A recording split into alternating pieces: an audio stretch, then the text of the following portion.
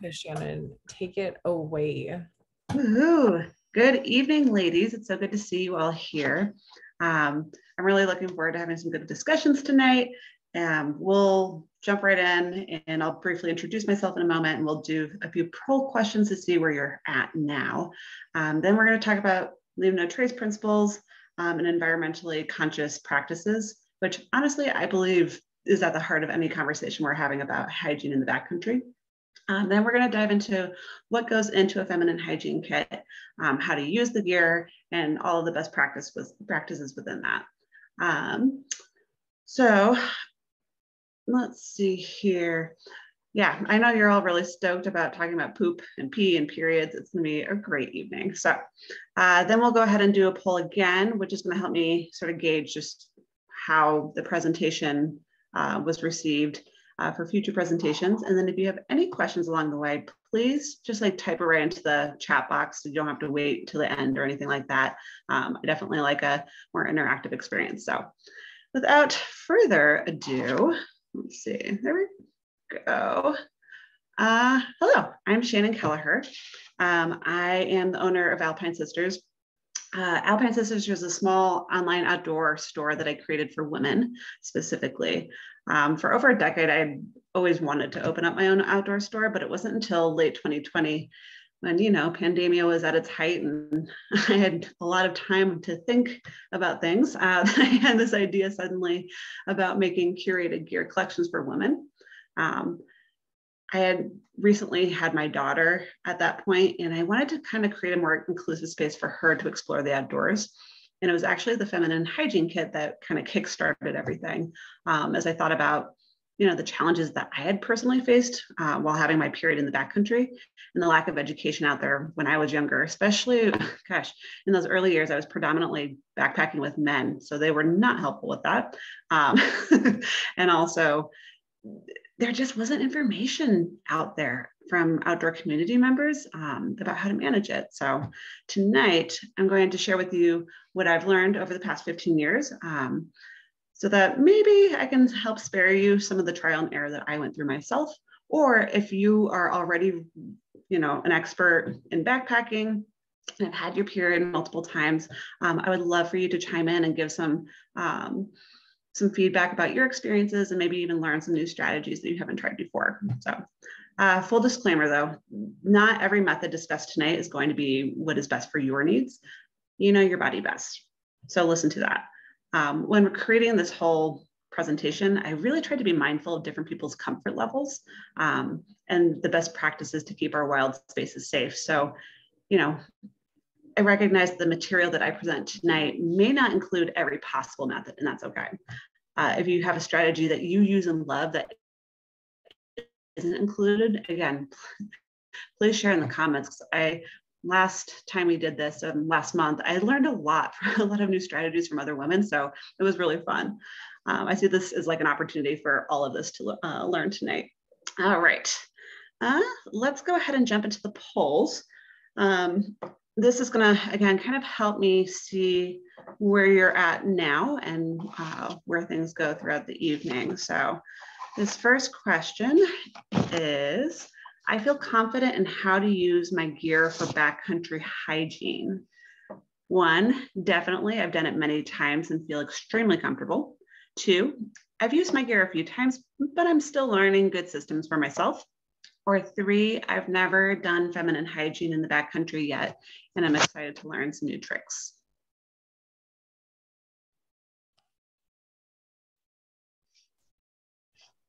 Okay, so I think most people have answered. Is everybody, we're gonna give you 2 more seconds.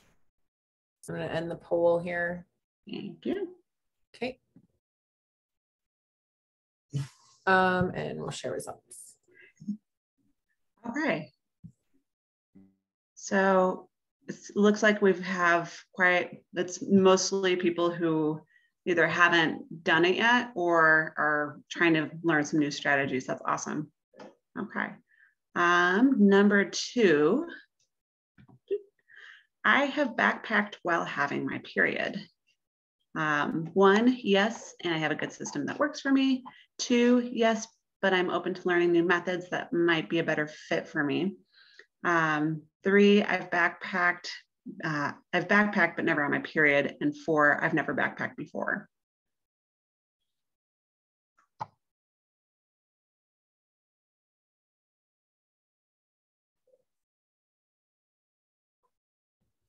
Okay, I think we'll wrap that poll up then. And here are the results. Okay. First of all, to those ladies who haven't backpacked before, welcome to the world. I hope you get an opportunity to soon. For those of you who haven't done it on your period before, maybe we can have a conversation later tonight and see if it was intentional or if it was just kind of by luck. And for those of you who have done it before, I'll be also curious to hear like what wasn't working for you, and see if some of the things that we talk about are helpful at all. All right, last question. What kind of menstruation management do you use or plan to use in the backcountry if you haven't been before? Tampons and pads, menstrual cup or disc, period underwear, birth control, so you don't have to have a period, or something else.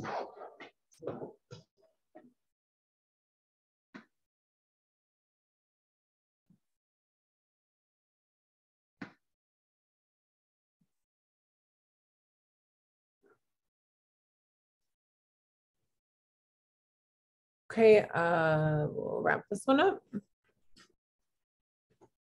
right. Okay, lots and lots of people are using tampons and pads. Interesting.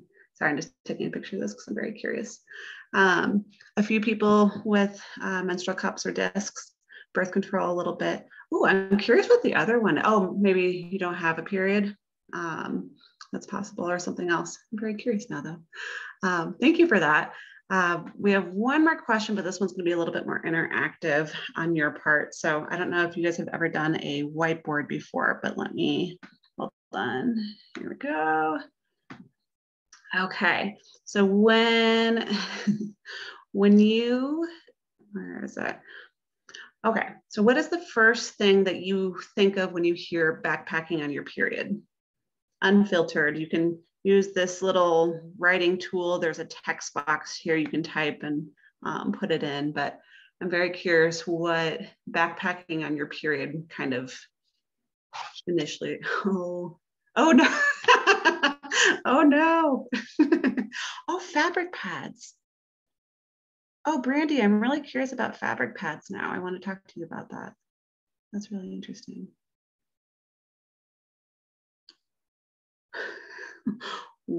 Does that say?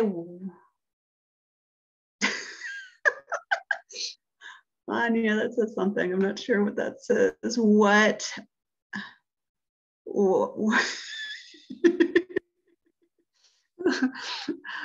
I'm sorry, I can't read that one. How to keep myself fresh? Yes. Oh my gosh, yes.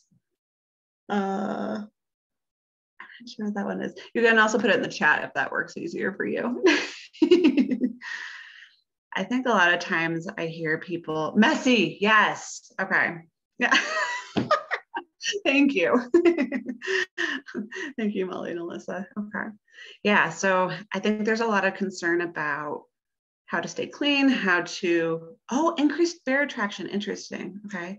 Jealous of my partner who doesn't menstruate. The pluses and minuses of menstruation, right? Okay. Annoying. Yeah. Bears. Lots of bear fear. Okay. Interesting. Okay. Well, thank you for sharing that with me. I have fabric pads made out of flannel and are washable. They help with the cup. Brandy, if you have like a link to something for those fabric pads, I would love to see it because that would be really, really interesting and something I can incorporate for the future. That's awesome. Thank you. Glad we don't invite guys who don't understand. Yeah. I mean, even the best intended men really don't get it. Bless their hearts. All right. Well, thank you, ladies. This is definitely a space tonight where we're going to be very open and honest. And I grew up in a family that had like zero boundaries when it came to all things bodily function. So welcome to my world. So we're going to switch gears a little bit and just quickly talk about leave no trace principles. Because again, they're at the core of why we do everything, all of our practices for backcountry hygiene. All right, so for those who are unfamiliar and haven't heard it, I know that's like a buzzword, but people might kind of know what leave no trace is, but maybe don't know exactly what the principles are. But there are a set of outdoor ethics that help protect our wild spaces and allow us and others who come after us to enjoy the outdoors. All of the principles are listed on this slide, but for the sake of our conversation about feminine hygiene, we're just going to focus on a few. So the first one being plan ahead and prepare. You want to anticipate your needs before heading out into the backcountry and make sure that not only do you have the right gear to leave the least amount of impact in the environment, but you actually want to know how to use all that gear ahead of time. I always use a trip list so that I don't forget to pack anything. I know other people have different methods, but I also have created a feminine hygiene trip list specifically that's included at the end of this presentation with resources. One thing to know, even if you're not supposed to have your period and you're still menstruating, always, always, always pack your period gear. Even if you just had your period a few days ago, or you're normally like regular to the day, just always pack it. Sometimes the physical exertion of backpacking can change your cycles, so it might come early or even later than expected. So we'll talk more about this when we talk about gear specifics. The other leave no trace principle I really want to highlight is dispose of waste properly. Whatever you pack in must be packed out. I know when it comes to period management, this is kind of the biggest pain in the butt.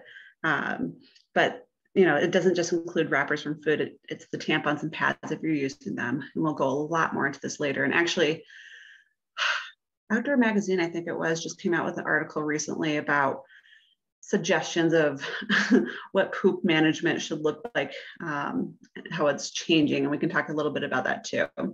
So another leave no trace principle I really want to emphasize is respecting wildlife.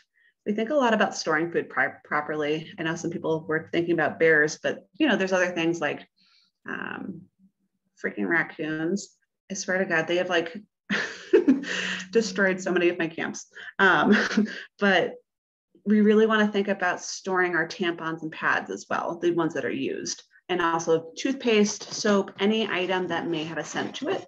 We're going to want to properly store those as well, because it can potentially harm the animals, not just, you know, by consuming it, but also if they become too familiar with humans, then sometimes they end up having to be put down or relocated, which is a huge bummer. So make sure you're using those designated bear poles and lockers if they're out there, or bear canisters, which is typically what most people need to use. I've also read recently that bear sacks are kind of like probably not a good idea anymore. It sounds like a lot of bears are learning how to shimmy across even the most well-laid sack hangs. But finally, just a reminder to be considerate of others.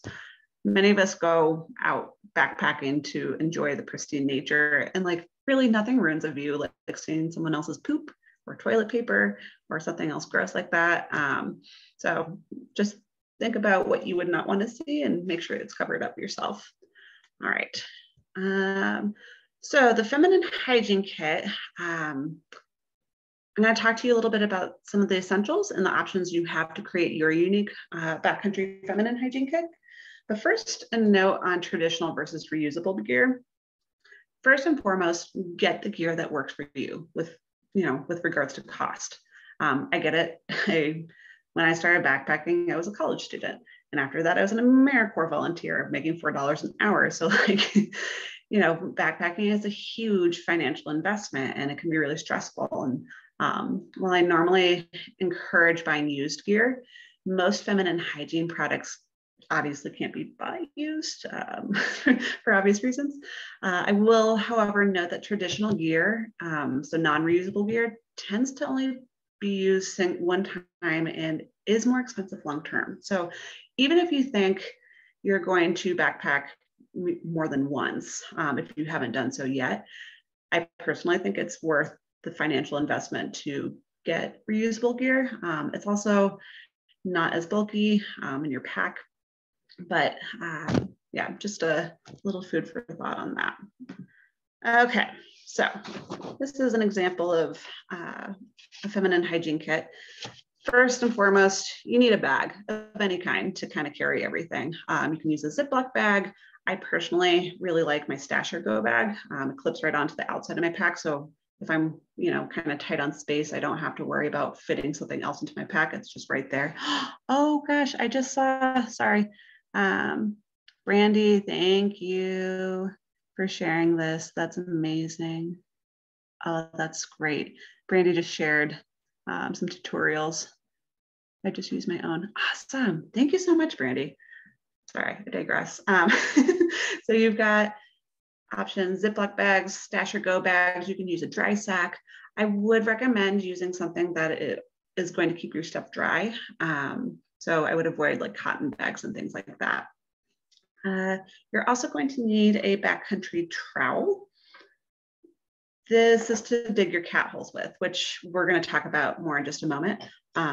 Yes, you absolutely can use rocks and sticks, but I know personally, I really struggle to like dig deep enough with those because you need to be 6 to 8 inches deep, and like going at it in kind of difficult terrain with a stick is sometimes like a futile effort. So I personally think it's really worth getting something, some lightweight backcountry trowel. They're not terribly expensive.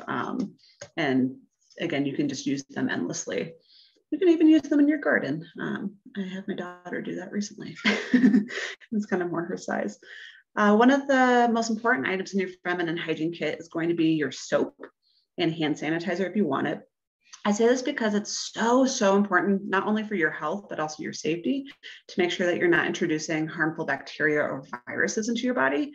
So whether you're on your period and handling things down there, or even just before you eat or deal with like your eyes if you have contacts or glasses, I really encourage you to only buy biodegradable soap when you're going into the backcountry. That being because we want to make sure that we're leaving the least amount of impact.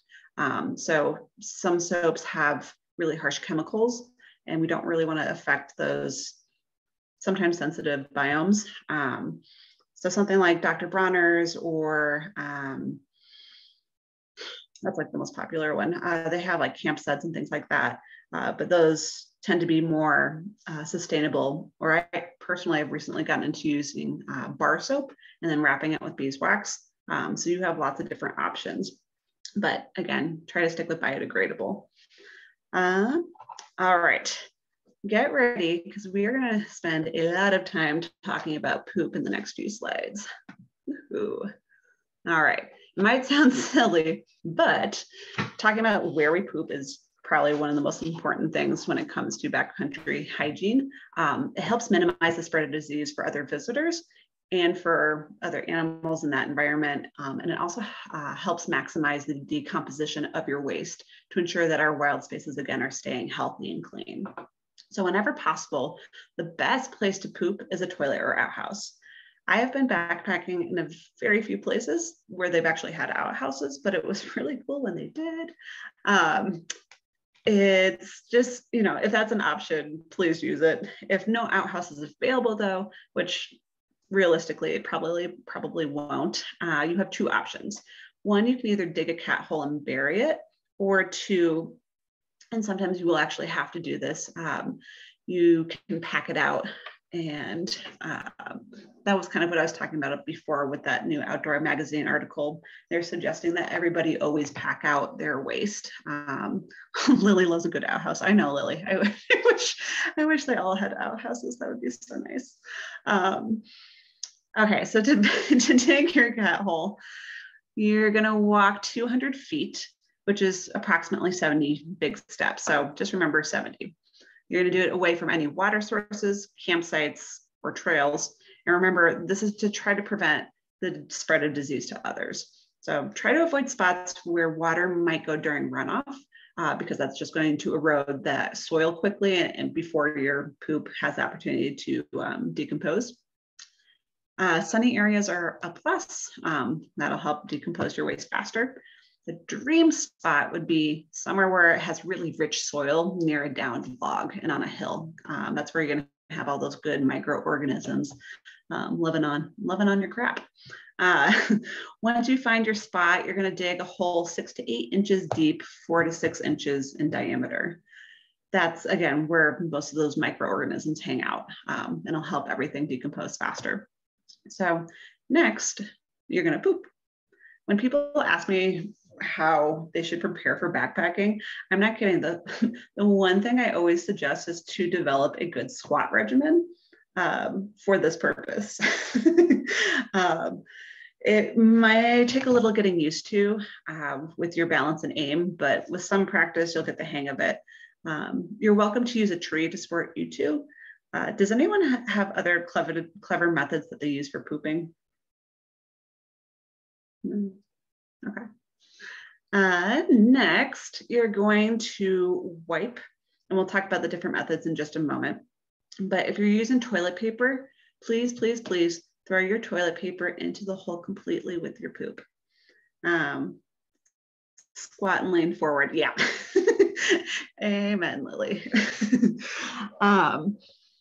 So before I switched to using a bidet, I would use a stick to pack down my toilet paper and make sure that like it's completely down in that 6 to 8 inch range. So like I have seen some cat holes before where like the poop is down there, but then the toilet paper is like right on the surface or like maybe an inch under, and like that's not going to decompose the toilet paper. So please, please, please make sure it's like all the way down. Rocks to elevate the squat. Yes. Wait, like like do you put your foot kind of on the rock? Now I'm trying to envision this. I need like a picture. Yes. Okay. Oh, that's awesome. Thank you, Amy. I like that. That's a really good idea.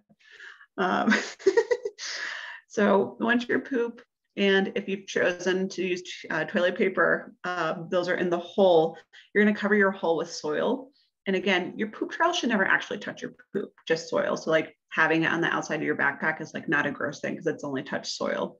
Oh, Amy says, yes, 2 rocks, 1 for each foot. That's fantastic. What happens when like they're uneven rocks? Is that kind of a challenge? Oh gosh, that's really funny. I'm gonna try that next time. Oh, quick pro tip. So when you set up your camp, one of the first things I like to do is to start just digging cat holes.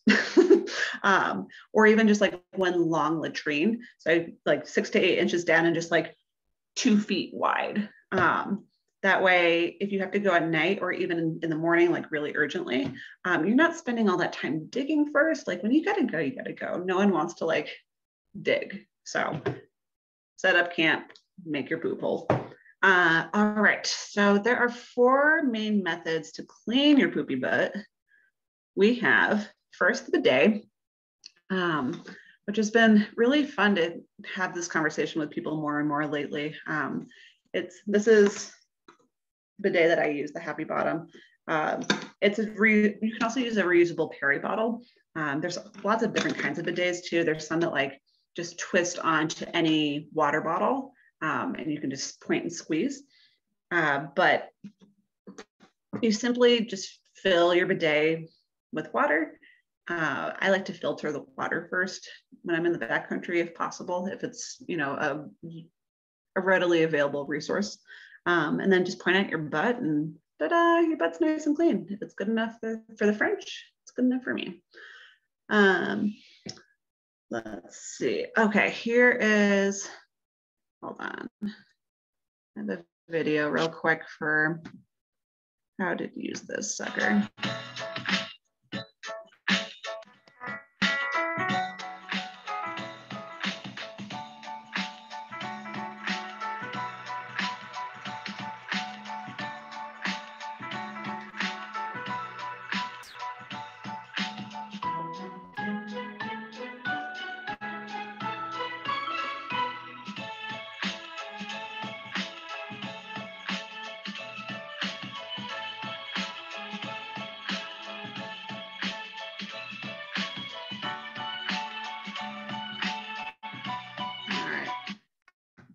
I think it's when people initially hear that, they're like, oh, that's gross. But honestly, when you get down to it, you're not touching your butt. Like, it's kind of way less disgusting than toilet paper where you have to touch your butt. So I think it's a more hygienic way when you are in the backcountry. Let me see if I can get this. Sorry. Trying to, where did my present button go? There it is. Okay. So yeah, that's the bidet. Your next option again is to use toilet paper.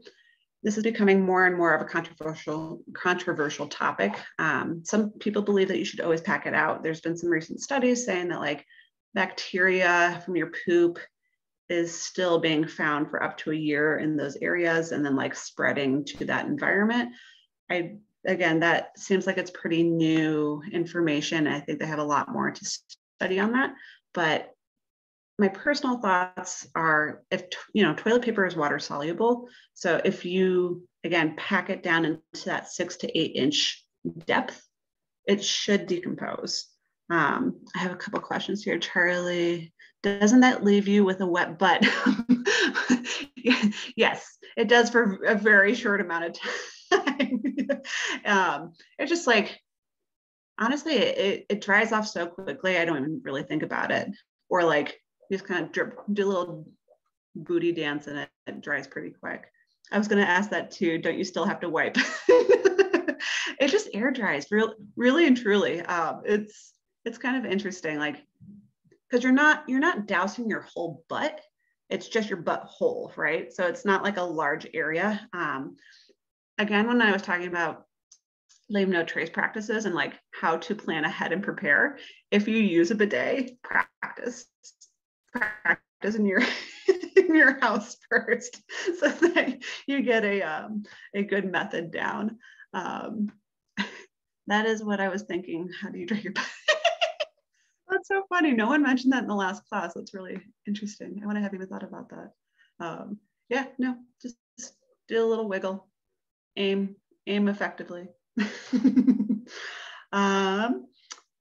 So yeah, let's see. Leaves and rocks. I have met maybe 5 people in my life who use this method, but you can absolutely do it. If you choose this method, please, please, please know what poisonous plants look like. You don't need poison ivy, but that would just not be a good time. So I personally am over 30 years old and I've been camping and outdoors for over 30 years. And I, for whatever reason, have a mental block when it comes to identifying poisonous plants. So like, it's not an option for me, and I've accepted that. But if you're really into lightening your pack or just kind of using whatever is available, then that is totally an option. Do make sure though that if you're wiping with that, it goes into your cat hole. Just because it's nature, it's still got your poop on it, so put that into your cat hole. The last option, which again is becoming more popular, is to pack it out. There are some environments where you actually have to pack it out. So like alpine winter environments, rivers and canyons, oceans and lakes, big walls, like if you're rock climbing, and also like really busy trails. That's when blue bags and wag bags come into play. So you use a blue bag like you would use a dog poop bag, just kind of invert it, pick up your poop. And then I know a lot of people like to put that poop into a very well sealed bag. And then there are also wag bags. Excuse me. Here we go. Here is a wag bag. Some places where it's best to pack out your waste include alpine and winter environments, rivers and canyons, oceans and lakes, big walls, and even really popular trails. Always check local regulations. Start by opening the double bag system. They generally come with just enough TP to get your fingers dirty, so pack some extra. These magic crystals inside gel your waste and render it inert.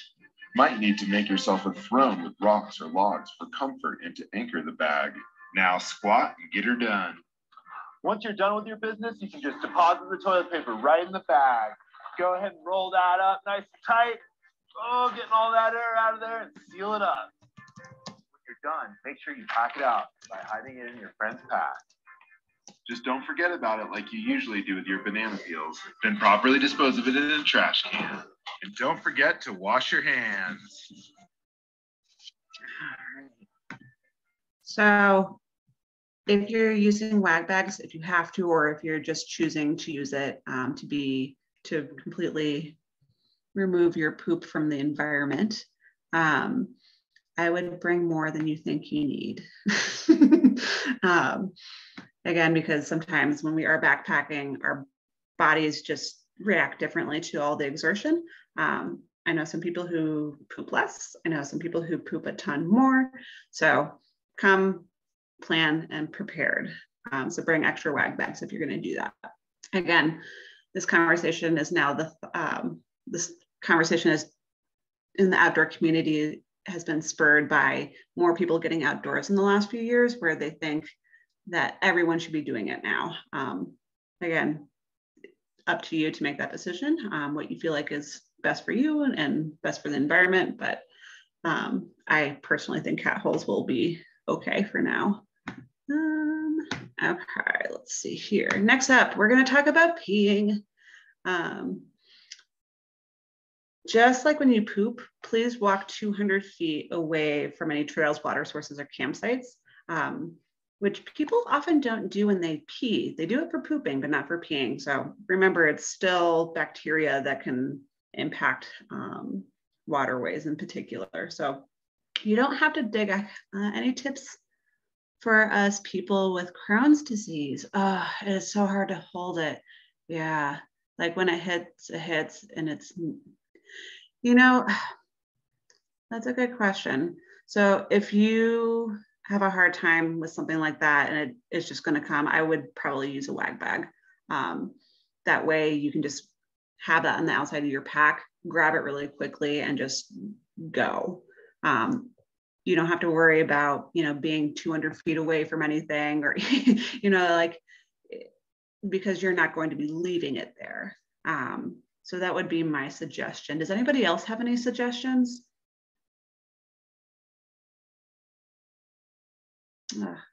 Also, sorry you have to deal with that. That sucks. Okay. Hopefully, yeah. Hopefully we can come up with some more ideas. I'll think about that one. So unless you are going to be using toilet paper, you don't have to dig a cat hole when you pee. If you are going to use toilet paper, you have to dig a cat hole, but we'll talk about that in a second. So four options for this. The first is my personal favorite, is using a pee rag. I have a cool cloth and it's like probably the best invention ever that hit the outdoor industry. It's an antimicrobial pee cloth. And I have to say, the first time I ever heard about it, I was like, that's the most disgusting thing I've ever heard. Why would I reuse something that I pee with? But I'm a huge believer in trying things once at least. So I tried it and it's super rad. It comes with me everywhere. It comes with me when I'm out in town, because you never know when places aren't going to have toilet paper. I love my pool. Yay, Molly. Yes. So with a cool cloth, what I really love about it, so there's a waterproof design. I don't actually have mine here with me, probably because it's downstairs where I used it last. But there's a waterproof side. It's usually the really pretty side. And you hold it with that side, and then you use the black side to wipe not from front to back like you normally would. You do it from back to front. Just don't wipe your butthole. The reason being for that is when you are wiping from front to back, eventually you would wipe your butthole, and big no, you don't want poop on your pee cloth since you're going to be reusing it. So when you're done, you can just hang it on your pack to dry out, and these UV rays will sanitize it. It's insanely cool. You can also snap it closed if it's dried and you prefer a little privacy, or let it wave like I do. Your choice.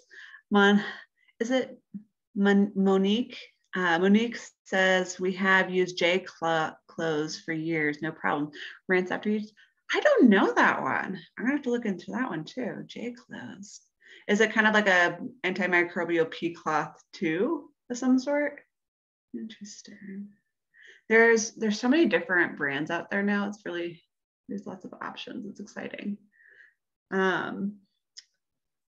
So once or twice a day, you can wash it with a small amount of water and soap, and you just rub it like this and then let it dry out. It's great because you can use it even when you're having your period, which a lot of people don't think about, which we'll talk about in just a minute. So instead of an antimicrobial pea cloth, you can also use a bandana. Monique says, no, they're thin cleaning cloths that have been around for years. Dry very quickly. Huh, interesting. Do you find that the odor is pretty minimal with those? That's really cool. All these things that exist out there, you don't know about it until you know about it. J Cloth is a brand, no odor. Awesome. Very cool. Thank you for sharing that. I'm gonna have to give that a try.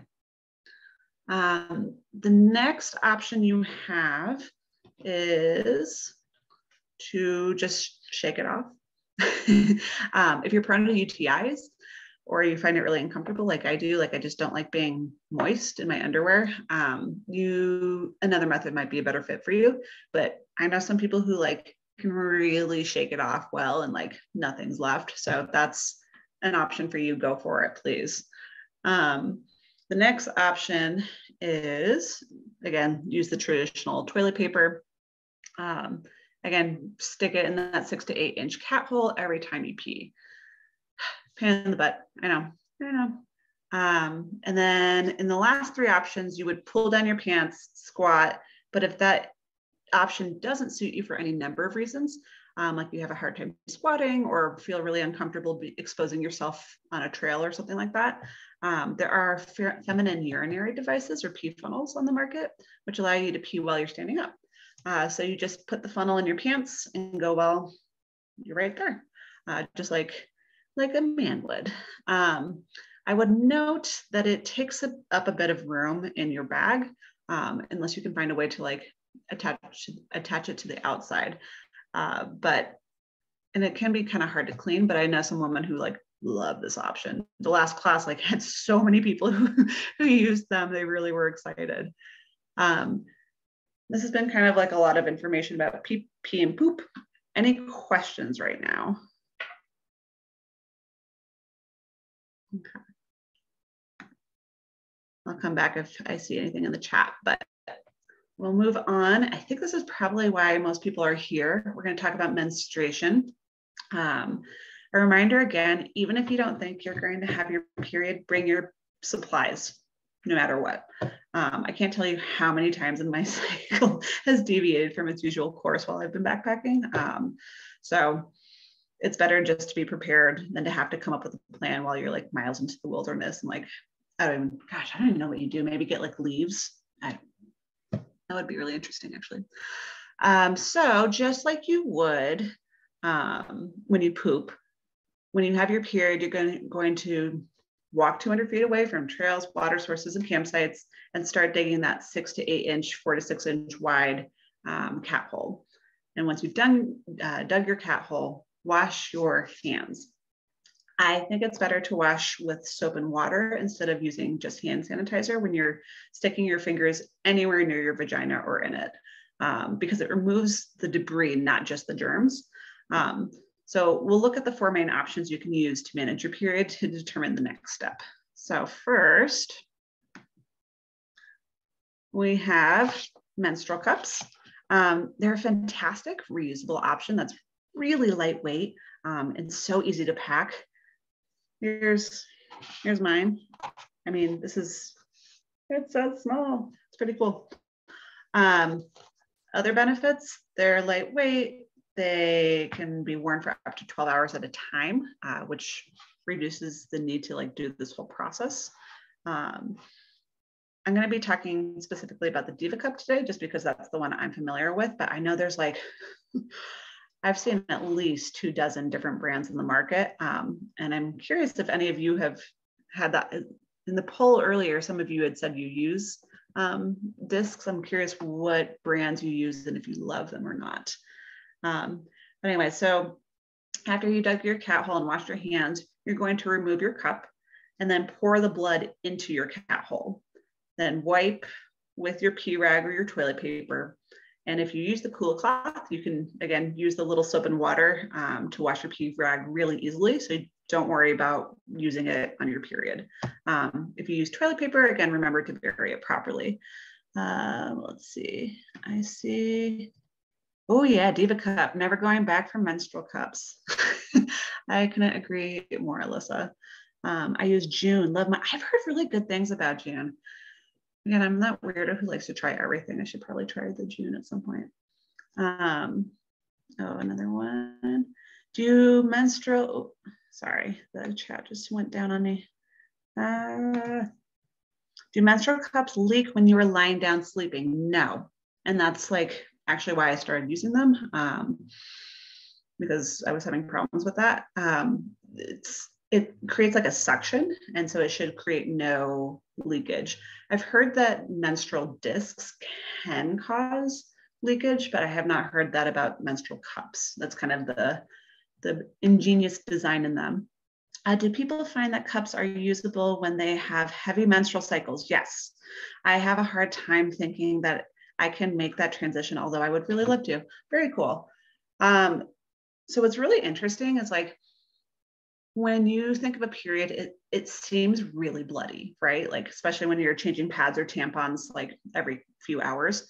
When you're using a cup, you realize that there actually isn't as much blood as you think, because what was it? Someone was telling me it was like the capillaries. I'm sorry, I forget this. Something about the way the cup collects it versus having it just kind of like come out naturally. It just looks messier and more than it actually is. Like, I have an extremely heavy flow, and I have never filled up my cup. I usually tend to change mine every 8 hours instead of 12 for that reason, but I have not had a problem with it. Brandy says, I have had mine for years and my period has gotten a lot heavier since I had children and I'm getting older. Yep. I just have had to empty it more often. Yeah, totally agreed. There are also certain brands that are better for heavier flows, are better for post childbirth. If you choose to have a child, like 4 hours on every day. Oh my gosh, Brandy, that sucks. I'm sorry. Which brand are you using, Brandy? Good times the day. Keeper. Oh, I haven't heard Keeper. I'm curious if there's another one that would help with a heavier flow like that. Interesting. Oh God, every 4 hours, it sucks. I'm sorry. Man, tampons must have been even worse. Jeez. Oh, childbirth is a fun thing, right? Or I should say post-childbirth.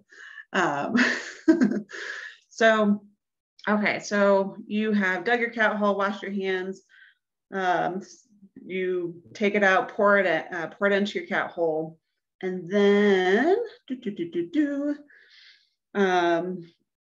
use your toilet paper if you're using that, and then you're just going to clean your cup like you would normally. For those who don't use a cup, you just wash it with soap and water. The cup instructions say this, but remember to use a soap that's free of any fragrance or harsh chemicals. That's because it's like the pH balance of your vagina is really sensitive. So like using just any old soap is like not going to be a good time for your vagina. Dr. Bronner's is a great option, or you can use something like unscented Summer's Eve and just pack it in a reusable bottle. Once everything is clean, insert it again and wash your hands and cover up your cat hole. Since a few of you haven't used a menstrual cup before, let me just show you. It is definitely a bit of a learning curve. I'm newer to using them, honestly. My sister had tried to convince me for years, and I was like, whatever, like I'll get to it at some point. I finally did, and it's like been life-changing. But I would recommend practicing for a minimum of 3 cycles at home before you ever use it on the trail. So if you have a backpacking trip like next week and you've never used one before, I would not recommend starting while you're out there. because I'll never go back. I have a Mi Luna. I've also heard really good things about the Lunas. That's really awesome. So yeah, anyway, the important thing is to relax and remember that you are going to get it in or out. If you're like me and you start to panic, then it's going to be much harder. So like literally do that nice diaphragmatic breathing and calm yourself down a little bit. A cup is not going to migrate into your uterus. So remind yourself of this and don't get nervous. Okay, so to insert it, you're going to, there's a bunch of different folds. There's something called like the C fold, like this, or you can do the punch down mold where you, I'm not showing this very well, punch it down and like kind of create almost like a V to insert it into your vagina. And then once it's in your vagina, releasing it and twisting it. And then to get it out, actually Diva Club today just came out with a nice video of that on their Instagram account. Instead of pulling on the stem, that's not going to break the suction that you've created, which is why it doesn't leak. So you'll have to actually go into your vagina, press on that side to break that suction, and then you can pinch the bottom here and pull it out. It's definitely a learning curve, and it sounds like it's frightening, at least it did to me. But once you try it and you realize like, oh, I'm like not leaking everywhere, and like I can sleep and not have to worry about like toxic shock syndrome with a tampon, because like you can't wear tampons to bed. Guess what? You can wear a menstrual cup to bed. It's great. Something interesting I had heard is that the average woman spends about $13 a month for one-time use menstrual products, which adds up really quickly. Whereas a menstrual cup can last you up to 10 years if you care for it properly, and it costs between $20 and $40. So if your health allows it, I think it's definitely worth looking into and giving it a try. But if you're not ready for it, don't stress about it. I just think it's important that people know that it is an option out there.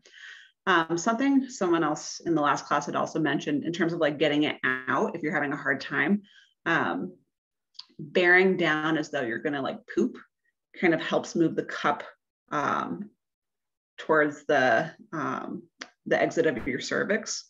And I finally got a chance to try and it works so much easier. Oh my gosh.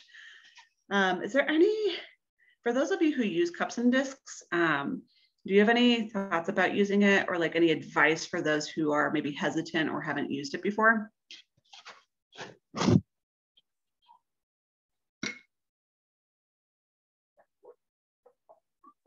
have never tried that technique, thanks. Again, last class, lifesaver. Whoever that woman was, I was just like, ah, yes, so much easier now. They come in different sizes. So you can start with a smaller one. If you're intimidated, that's a really good idea. Yeah, absolutely. In the resources page, I've actually included a link to like a menstrual cup quiz. So you can take it and see which brand or type might be the best one for you. Oh, Brandy says, I take mine out in the shower. Not so much for backpacking, right? But for starting to use, try inserting it while you are in the shower. Absolutely. Getting it wet in any capacity, like so much kinder on your vagina, honestly. It just isn't going to create that friction if it's a little bit lubed up. So I guess if you're backpacking, just pouring some water on it first would work really well, like the shower Brandy suggested. Agree with that technique. Sometimes mine leaks because I haven't inserted it properly. Yeah, I find it helpful to move my finger around the entire rim to make sure it can suction properly. That's a good idea. Yeah. And again, if you are new to it and you're practicing, I would recommend maybe wearing a liner the first few times just to make sure that you are sealing it properly. And if you're not, it's not leaking into your underwear.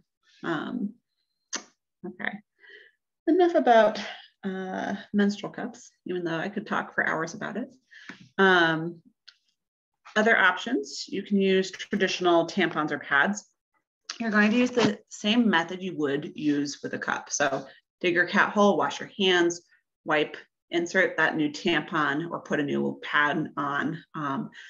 But you will need to properly store your used items in a bag to be packed out. So a Ziploc bag works, which is what I did before I made the switch to a cup, or a reusable bag of some kind, like a stash or sandwich bag or whatever. Someone in the last class had mentioned she brings like a plastic water bottle and then puts tape around it. So like kind of like a privacy screen, and then puts her used tampons in there and seals it up. I thought that was ingenious. Oh, Tara says, I use a Diva cup, but I am unsure I would use it backpacking relative to being able to properly wash my hands. Yeah, I find tampons to be less handsy. Interesting. I think that's why I would definitely opt for soap and water as opposed to hand sanitizer for that exact reason, Tara. Like, yeah, you don't want messy or dirty hands up there. Okay, so you have to pack out your tampons and pads. This is a really great method if this is what you're comfortable with already, but a bit of a challenge with regards to packing it out and making room in your bag. So does anyone here use tampons or pads in the backcountry and have all additional tricks? I really liked the water bottle trick. I used to use a Ziploc bag that covered with duct tape. That's so awesome. Then all of my tampons and pads can go in there and nothing looks messy from the outside. Yeah. The ingenious use of duct tape. I love it. Anyone else for the tampons and pads? Okay. All right. Another option you can use is period underwear. I think it's relatively newer invention. But basically Charlie says, I did the same, but I'm hoping my IUD will make it obsolete this year. Fingers crossed. Charlie, can I just really beg that you still bring some backups just in case for whatever reason you have some like spotting or something? Okay, good. I'll talk a little bit more about that too in just a moment, but good. That is definitely another option. So the period underwear, the really heavy absorbent ones can actually carry up to 5 tampons worth of blood, which like blows my mind. Wouldn't work if you had to change your cup 4 times a day, but it definitely would be an option for people who have maybe lighter periods. If you're excuse me, if you're using a pee rag, you can actually just pee like you normally would until you want to change your underwear at the end of the day. So if you're using toilet paper or when you're ready to change your underwear, you're going to dig your cat hole, wash your hands, again with soap and water. Then you're going to wipe and deposit the toilet paper properly into the hole. Then you'll take off your soiled underwear and put on a new pair. Then you're going to wash the used underwear really thoroughly and hang it on a rock or a tree to dry, or even on your backpack. If you're going to use period underwear, I really recommend you need a minimum of 2 pairs, obviously, so you can keep one like on and then dry the other pair at the same time. I would personally recommend bringing at least 3 or 4. If anyone's used these before, they take kind of a long time to dry. Another thing to note, I personally have a hard time with chafing while wearing these. Something about like how absorbent they are makes everything really dry down there for me. And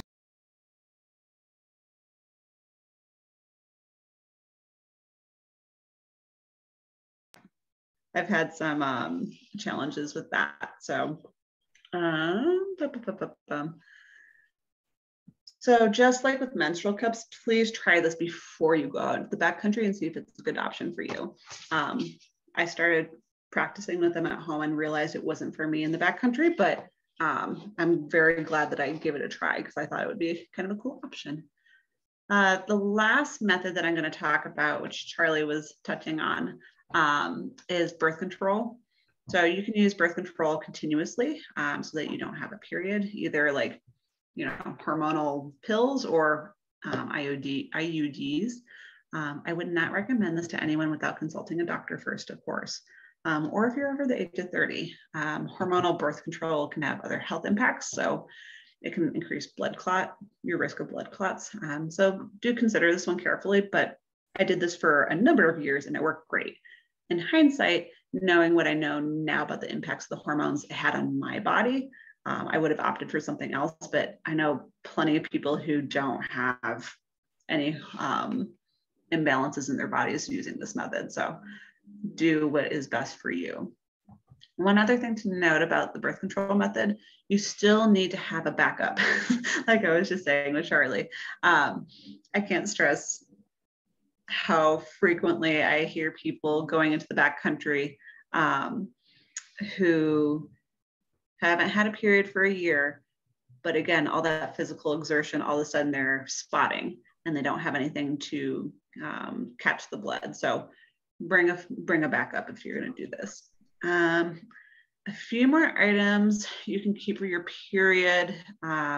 Pain reliever like Midol or ibuprofen, just in case. I keep this in my first aid kit, but you can stick it straight in your feminine hygiene kit if that makes more sense for you. Also, a Nalgene water bottle is pretty fantastic. So you can, when you're at your camp, you can put hot water in it and just put it right on your abdomen and use it as like a heat pack to help with cramps.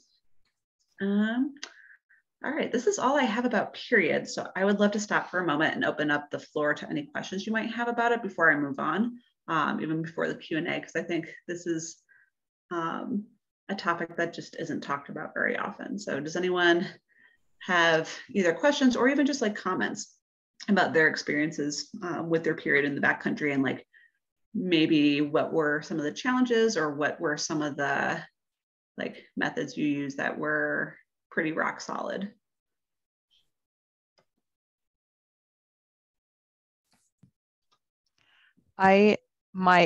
It's not me, but I'm loving this session, by the way, so thank you. But I have my daughter. We went to a cottage that has no running water, no electricity. It's in the middle of nowhere. We kind of live in the middle of nowhere, but it's really in the middle of nowhere. Yeah. So not really backpacking, but we got there and she started complaining about her stomach not feeling well. And I thought, so after dinner, she comes back from the outhouse and says, "Mommy, I'm bleeding." And she got her first period in the backcountry. Well, we were in the backcountry. We were still in a cottage. We still had lake water and we had a stove that we could heat things up on easily enough. But I have to say, I was so proud of her. Like, what a trooper. But we ended up having, because there was no pads there, we normally always have sort of backup ones, but somebody must have used them. So we had to use, worst comes to worst, we used face cloths. And so we rotated, I think we had 2 or 3 of them that we sort of rotated through. And I was like, oh, it's going to be really light. It was not light. Oh my God, poor kid. Poor kid. But anyways, it was just like, I guess what I'm saying is, here's this kid brand new to it. If you ever get it when you're out and about, I was so impressed with her, and we just washed them and they dried really fast. I was quite impressed with how quickly, I kept washing them really frequently so she would feel comfortable, and then we would go for a rinse in the lake and everything.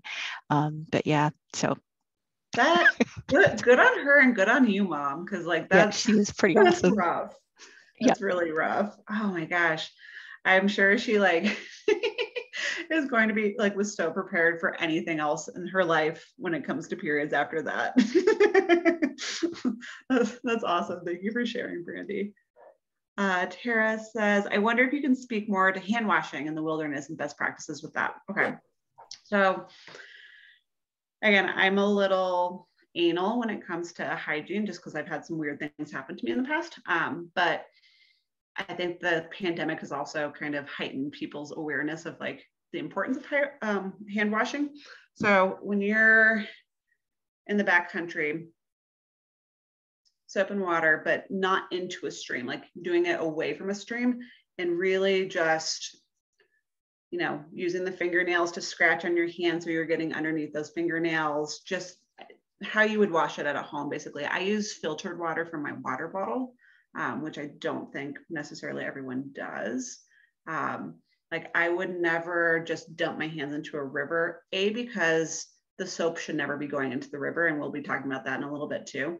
But B, because it's not filtered. And like the chances of like microorganisms getting into my vagina just from like my hands are probably slim. It's not like I'm ingesting it, but I prefer to play it safe than sorry when I'm like, 20 miles from civilization. So that's just kind of my 2 cents on that. I don't know if anyone else has other thoughts about how they kind of manage keeping their hands clean when they're dealing with their periods or,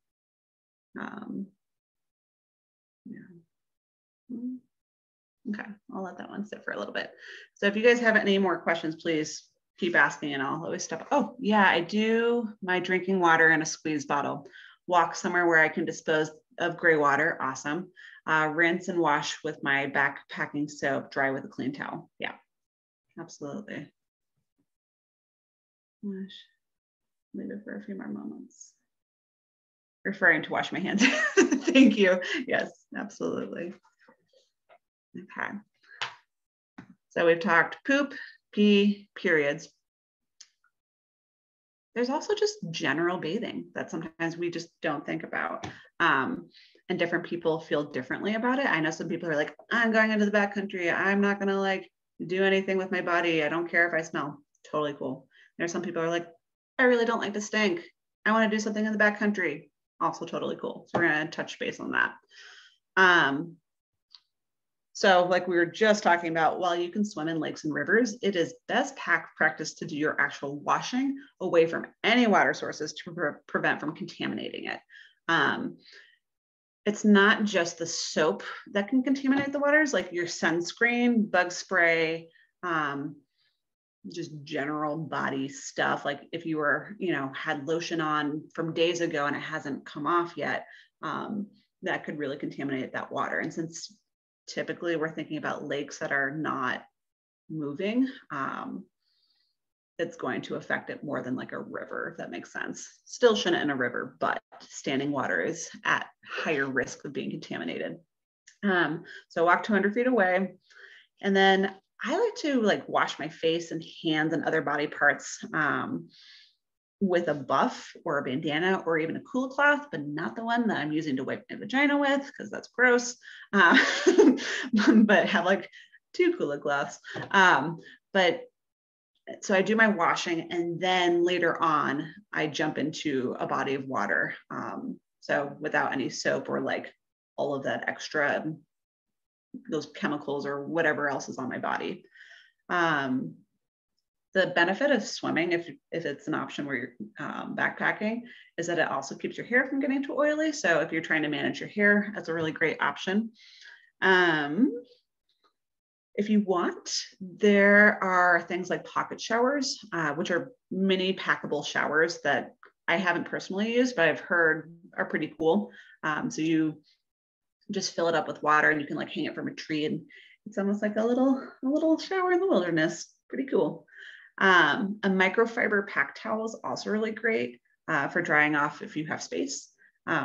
They make them so small now that you almost will always have space, but it's a matter of whether you want to carry that extra weight. I know some people who like are hardcore people and really want to have like every quarter of an ounce accounted for.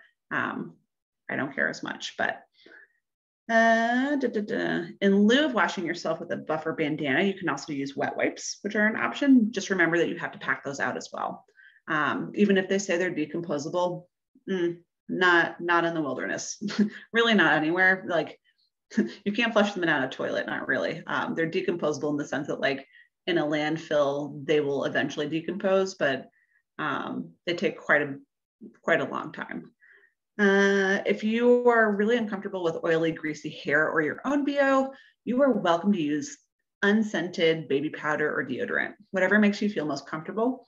I find that bathing and swimming usually takes care of all of that, but everybody's body is different and you may not always have access to a body of water. So again, please note that animals are attracted to perfumed scents. So if you use these items, please make sure that they are unscented.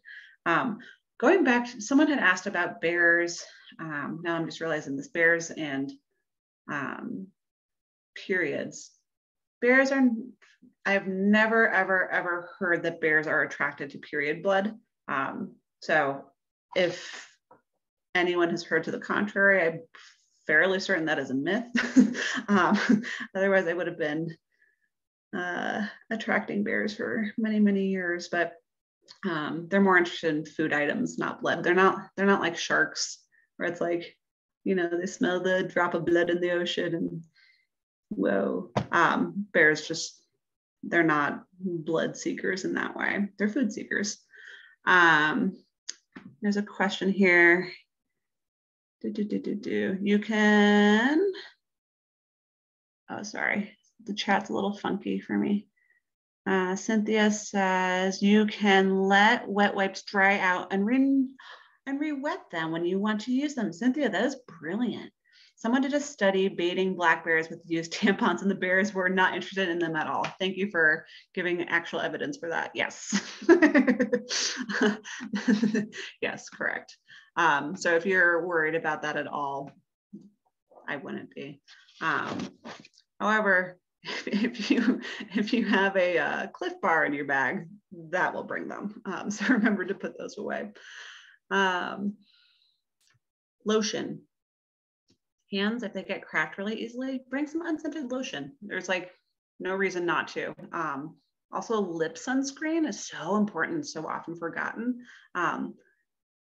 Yeah, I just know a lot of people who get sunburned lips specifically. So it's, you know, you can get really lightweight sunscreen for your lips and it's easy to stick in anywhere. Okay, let's talk hair care briefly. Let's see here. Oops. Okay. So there's no right way to take care of your hair, of course. But braids seem to be a really easy go-to for a lot of women, regardless of their hair type. So if you're worried about it getting knotted or like having a hard time just taking care of it, that's a really easy go-to. I know for me personally, I find that leaving my hair down like this, I just like get so many knots. But I know some women who like have this beautiful flowing hair and it's just like their jam and they look like they had just gone to a salon. I'm just like, how does that work? So whatever your hair type is, go with that. But bringing a really small comb or a brush is really helpful. You can have one that's really lightweight and compact. Nadia Mercado wrote a really great piece about how to manage curly hair for women of a range of different ethnic backgrounds, which is also included in the resource page. So if it would be helpful for you to see someone who has hair similar to you, she interviewed a bunch of different women. So take a look at that. For dental care, there's a bit of a process. Lindsay, I think you're gonna laugh at me doing my demonstration again. Okay, so just like when you dig a cat hole, let me turn on my light real quick so you can see the full experience. Okay, so just like when you're digging your cat hole, you're gonna, excuse me, you're gonna start by walking 200 feet away from your campsite and any trails or water sources. Then you're gonna do something called the eco spray. And it looks like you're shooting your toothpaste out of a whale's blowhole. And it helps just spread all that love and reduce the concentration into just one area. And it looks like this. So like purse your lips together and just give it a whirl. Something I would recommend practicing before you get out there, if you're with people that you don't want to look silly around, or just embrace the silliness and look like I did just now. It's totally fine.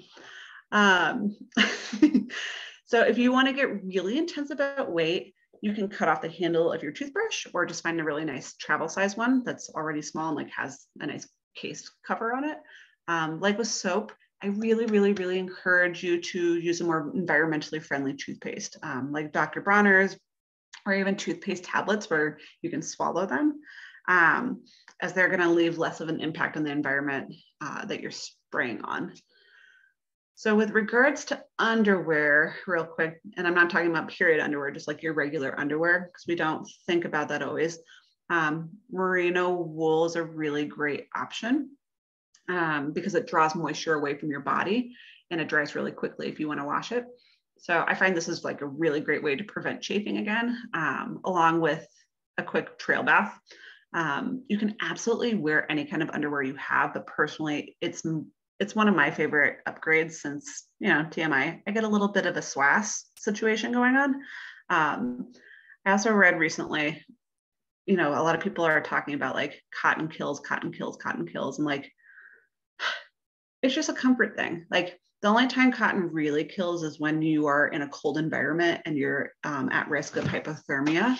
So if you're comfortable with a sweaty butt, go with what you have, go with the cotton. It's like not a problem. It's really in the summer, it's just a comfort thing. If it's winter, I would really seriously consider merino wool more carefully, just to prevent you from getting cold. But if you want, you are more than welcome to shave on the trail. Again, with biodegradable soap, please, but it's usually easier to wait until you're done with your trip, or if you're doing a longer one, just going through a town, quickly do it there. Excuse me. Ziploc bags or reusable bags are essential if you're packing out toilet paper and tampons and pads, so just remember those. Your eyewear, so if you wear contacts or glasses, make sure you wash your hands really well again before you touch your eyes, because nothing's worse than an eye infection while you're in the backcountry. Again, using soap and water instead of the hand sanitizer. A quick note about trail laundry, just like when you're washing yourself, make sure you wash your clothes away from water sources. Simply just wet your clothes from your water bottle, add some soap, rub, scrub, rinse, and then hang dry on your pack or like a rock or something like that. Last thing, your feet. So to prevent trench foot and blisters, let your feet air out each day, either while you're taking a break for lunch or in the evenings, preferably both. I also recommend wearing merino wool socks, again, because it draws moisture away. That's like the one body part where cotton maybe does kill. So I retract my former statement. Really uncomfortable feet is just like ruins a trip. Yeah, anyway, rotate out your socks too to let them air dry. So I bring a minimum of 2 socks on a trip, one that I wear and then one that I keep in my pack so that I can just switch them out and then give them a good wash. Okay, so this might have been a lot of information. I'd like to poll again real quick and see where you're at now, and then jump into the Q&A session before we announce our giveaway winner. So let's pull up that poll.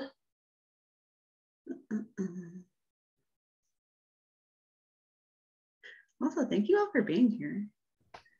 Let's see here. Okay. Here we go. Thank you. So I feel confident in how to use my gear for backcountry hygiene. 1, definitely I could go into the wilderness this weekend and feel totally confident. 2, emerging confidence. I learned some new strategies tonight that I'm looking forward to implementing. 3, still not there yet, but I hope to be someday.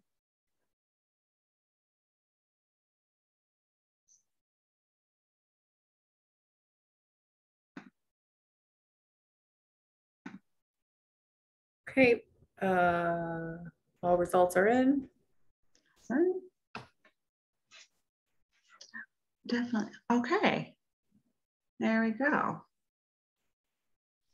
So we've got a lot of you who are feeling pretty comfortable, a lot of you who are really getting there and maybe just need to actually do it and get your feet wet, so to speak.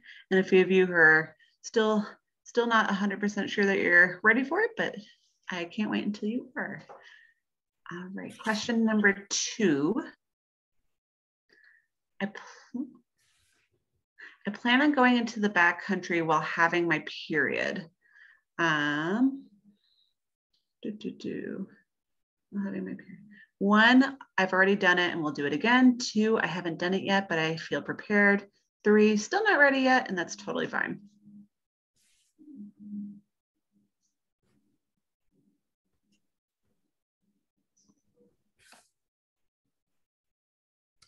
Okay, ND all results in.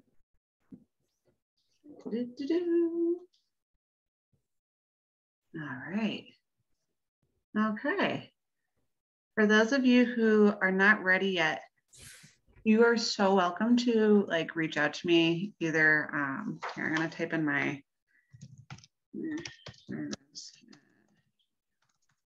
Alpine.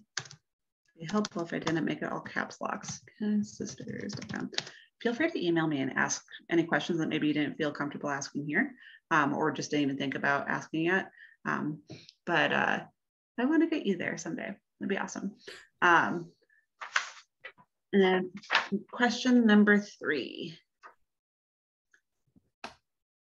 I plan to use the following menstruation management next time I'm in the backcountry: tampons or pads, menstrual cup or disc, period underwear, birth control so I don't have a period, or something else.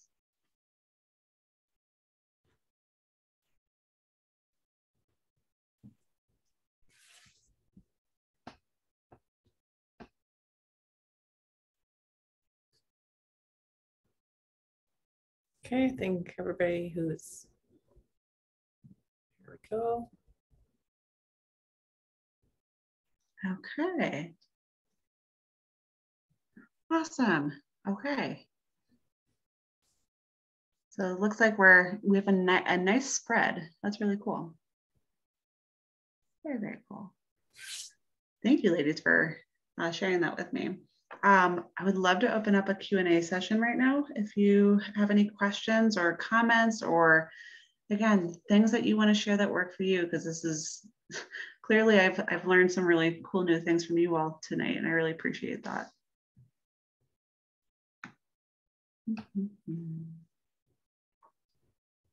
While people are thinking,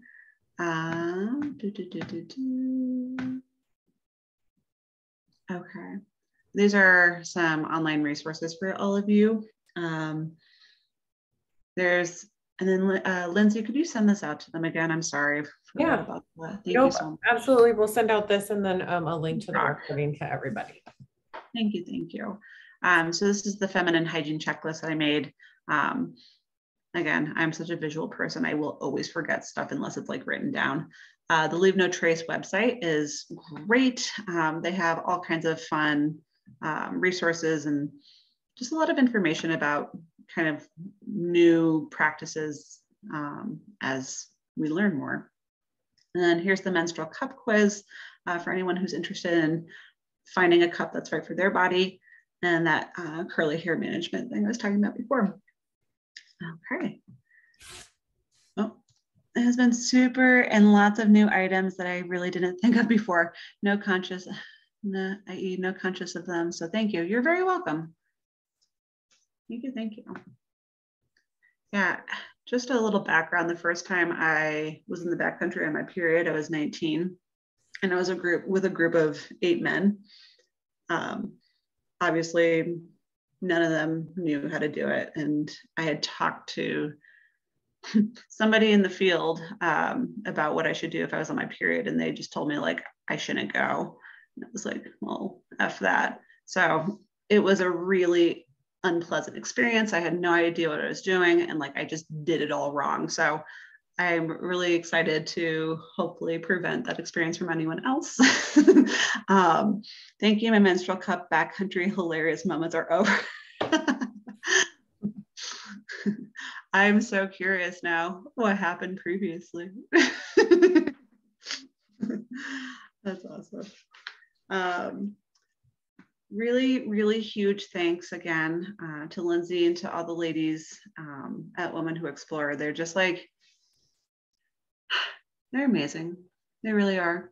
They think so much about like all of you and like what would benefit their amazing community and just like support women and women businesses. So I'm extremely grateful. Military here, feeling more confident about heading into the field. Oh man. Yeah. Good on you. No kidding. Thank you. Gosh, thank you for your service. Molly, this was super helpful. I've never backpacked and I'm only a newer hiker. Yay! Within the last few years. That's awesome. That is cool. Everything I have learned before was from my husband, but obviously he can't help us certain parts of being in the outdoors. So thank you. Absolutely. Oh gosh. Amy, now that I'm thinking about it, a feminine urinary device, if you're like in concentrated areas, might be a really good option for you, FYI. That's like a scenario in which like I feel like would be really frustrating, but that could kind of eliminate some of that. But anyway, okay, shall we do the giveaway? Yeah, let's do it. Amy. Okay. I'm gonna put it on full screen. Okay, I'm ready. You can pick a number 1 through, what do we got?